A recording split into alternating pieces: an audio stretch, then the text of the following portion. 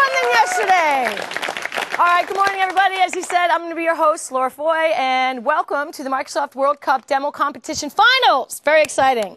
Now, this tournament started with over 400 entries from 41 countries all over the world, and we've narrowed that competition down to only 3 amazing demo presentations, which we're about to see today. And as you may know, this was the challenge that was presented to them.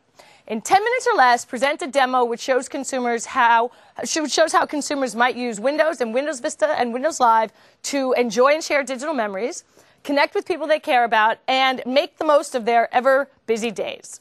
So as you can see, the task was pretty vague, which left a lot of room for creativity, something the judges will be looking for today.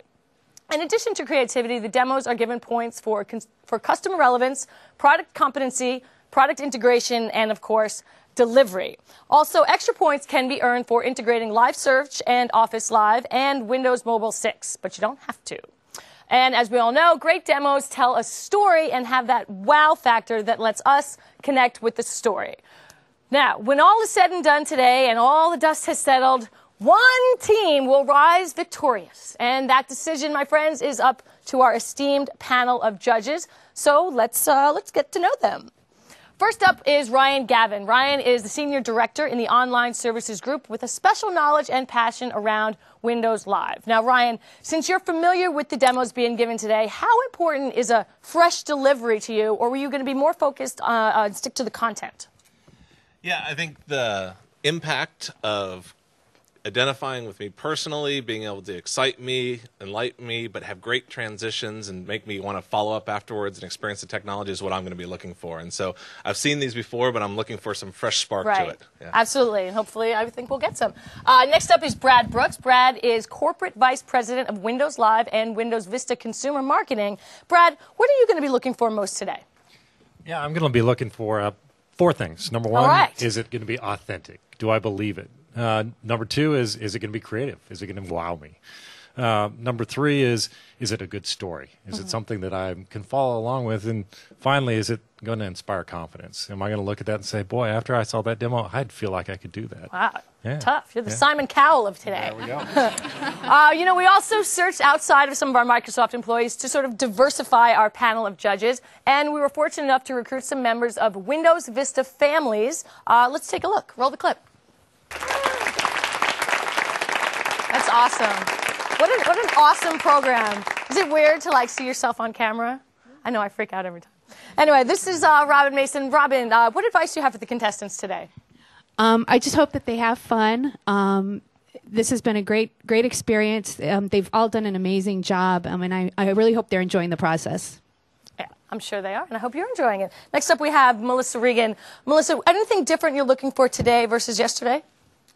Well, I like the wow factor that is in the presentations, but really I'm looking for applications that anybody can use easily. Right, absolutely. And Chris, how would you compare the energy in the room today? I mean, this is the finals, this is the main event. The energy today versus yesterday or other demos you may have seen. Well, I think each one of the demos brought some energy to it yesterday, and I think that with these being the 3 finalists, it's definitely at a much higher level than it was yesterday. So I'm excited to see what they have to do today. Absolutely, and I think we all are. So you know what? Let's get to it. Thank you very much. And up next, our second demo for the day is Christian and Rick from Canada. Take it away, boys. Go. Dim the lights.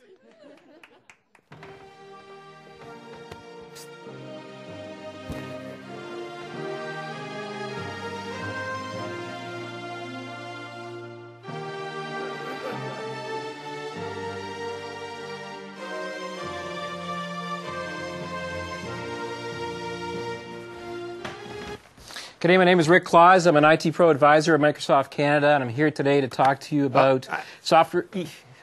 Is there a problem? Yeah, I left Outlook open. You have Outlook running. We're doing a session right now. I know. I left it open. I promised my mom I was going to upload some picture from a party that we just had recently, and I've been on the road so much lately, and I set a reminder to myself, and now I'm overdue. She's very important, and she was expecting those pictures. So you mind if I take just a few minutes and upload those pictures? No, go ahead. It's important. Yeah, it's going to take very short time. I have my camera with me, so I'm just going to plug the camera right here into the system. And then I'm going to use Windows Live Photo Gallery. Now, Windows Live Photo Gallery is actually an enhancement over Windows Vista Photo Gallery. It allows you to import a picture the same way, so I can select all my pictures that are on the camera, say import, and just bring them in like this. Now, it also allows me to organize my pictures. You can see here I have 3, so I can select those 3 pictures, drag them onto the family tag. As soon as I do that, it tags them as family. So I can go to flowers, for example, see the flowers, and even go back to the family just by clicking on family, just like that. Not bad, but after I'm done organizing pictures, I normally have to fix them up for a while. I see this guy over here is a little bit dark. Yeah, it's actually a little bit dark. You know what? I can fix that in 2 clicks. Yeah, right. It takes me like 20 minutes and like 3 programs to fix stuff. Just 2 clicks. Check this out. All I have to do is click on Fix, Auto Adjust, and boom, it's just right. And even better, if I hit back, it auto-saves the picture. Sweet. So now I'm ready to upload them. Oh, okay. So you got to go to the Windows Live website. You have to go to your spaces, create a new photo album, add your gallery. No. Check this out. If you look here at the top right-hand corner, you'll see that there's my Live ID. I'm actually logged into Windows Live Photo Gallery, into the Windows Live services, which gives me access to all of the other tools available on there. And that means that I can just hit Publish here and go on Windows Live Space, give it a name, so like Family Party. Party, and then just go hit publish, and boom, the pictures are in my space now. Very nice. Now I'm assuming that you're going to want to take some time and like call your mother or something. Let her know. No, actually, I won't have to do that for today, because if I did call her right now, I've been on the road so long, she would talk my ears out. So you know what? Let me show you actually what our experience looks like. Sure. This is our desktop. I'm actually logged into it right now. Yeah. Oh, so you know your mother's password? Well, yeah, you know, when you're in IT, you're the tech support for your family. That's true. That's true. So I've signed her up for Windows Live Alert Services. It's a really cool service in the Windows Live family that allows you to be notified when there's a change on somebody else's system, like the Windows Live space, like a new album being added. So there's Windows Live Messenger. She probably received notification, but we missed it in the transition. But she also gets it through Windows Live Mail. Now, Windows Live Mail is a new client that allows you to connect to multiple mailboxes and also do this all the time offline. So there's the alert from Windows Live, from the Windows Live Alert Services that says there's been a new photo album. So if I click on it, brings it right into the photo albums. And if I click on the photo, there's a picture right there. Not bad, but you know what? My mom has a little bit of a problem with those left and right buttons and that sort of stuff. Not very intuitive for maneuvering. Yeah, that's the reason why I created a mashup for my mom. A mashup. Your mother knows what a mashup is going to use a mashup. She doesn't have to know how to do mashups, actually. Mashup is created by just taking some services. Think of it as Lego blocks, right? Yeah. You take these Lego blocks, you assemble them. Well, I use Microsoft Popfly. It's a tool that allows me to take these blocks, assemble them into an application, but even better, it allows me to then share that application into my Windows Live space and use an analogy that she could be very familiar with, like an album. And there, whoops. There it is. So I can just grab that corner there and flip it around? Go ahead. Do you mind if I try that? Yeah, go ahead. Okay, I can just come over here. I can flip it. Oh, yeah, look, there's your parents. Oh, this is you and Jean-Luc Picard. Yeah. And there's also you and Donald Trump and even Bill Gates. You're having too much fun right now. Let's go back to the demo here. Let's switch back to the PowerPoint. That's true. That's true. It's like, oh, hang on a second. I just got an email. What? Your phone's on? What? You complain about me having Outlook open and your phone's on? Yeah, I know, but I've been on the road an awful lot, and this is my Windows Mobile 6 device. It allows me to go ahead and have access to all my stuff. So let me show you here. Just give me a second here. You can see over here that I've got the Windows Live client installed for Mobile 6, and with that, it allows me to go in and not only just have access to my corporate contacts, my emails, and all sort of stuff with Exchange, it also allows me to have access to my live mail. So you can see here, there's a letter there from Kelly. She went for a skate on the canal.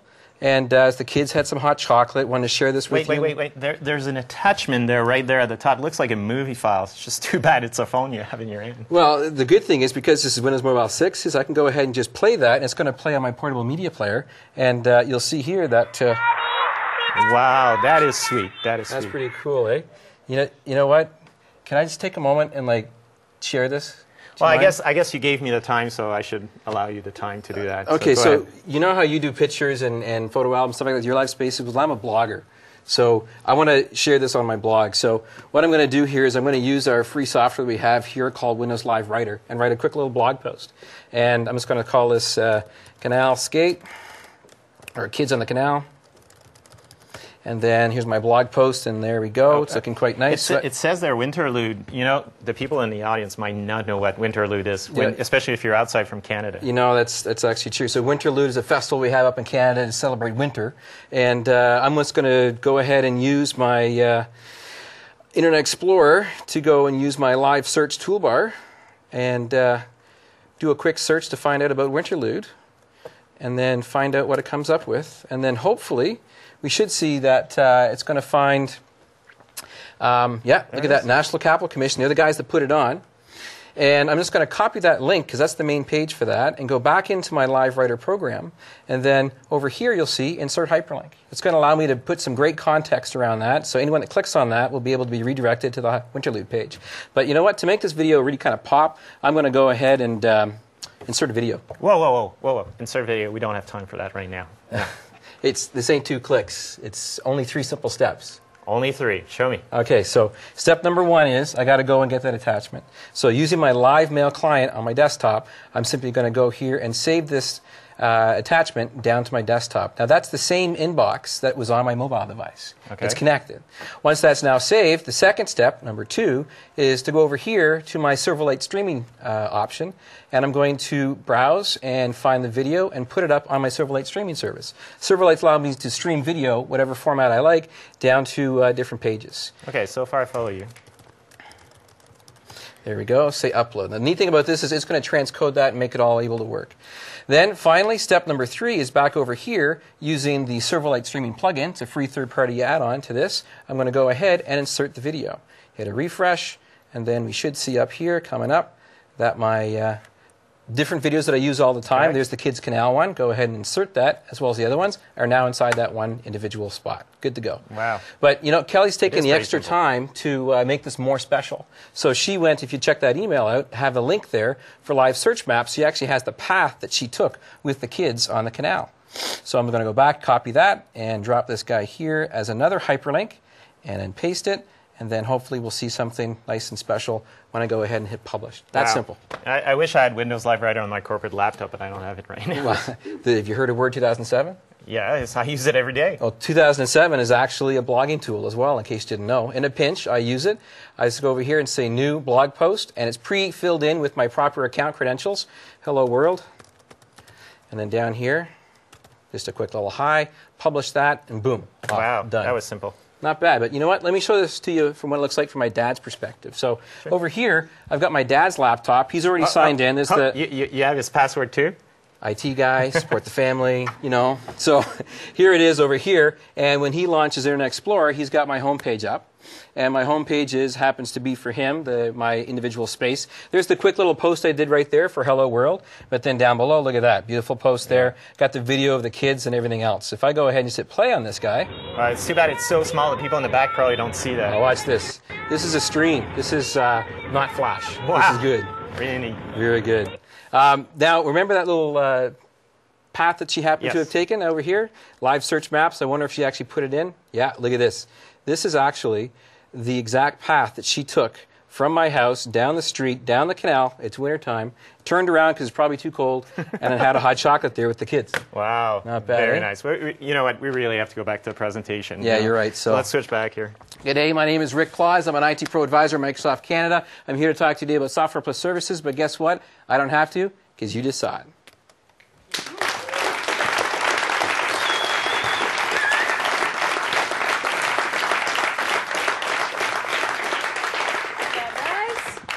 And now a couple words from our judges. Chris, you're not allowed to ask you exactly what you wrote down, but, you know, what'd you write down?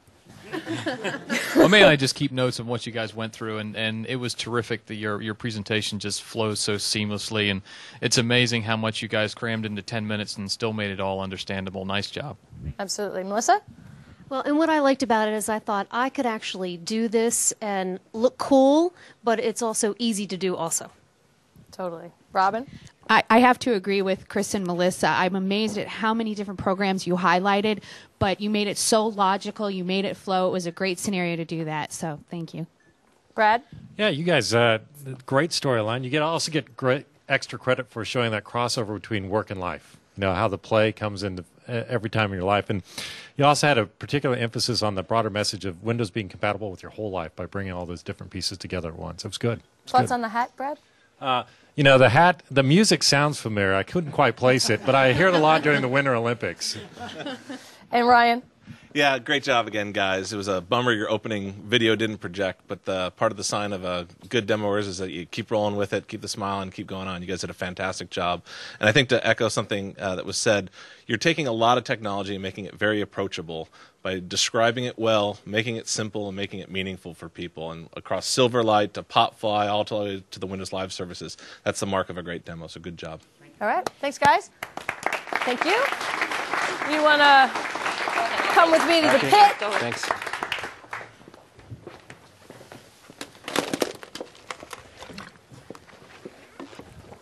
Did you leave the computer back? No, they took it. There you go. All right, guys. Good job. Good job. You got some words of wisdom back from the judges. How did you feel the demo went? A little bit less easy than yesterday, for sure. Yeah? What sort of obstacles?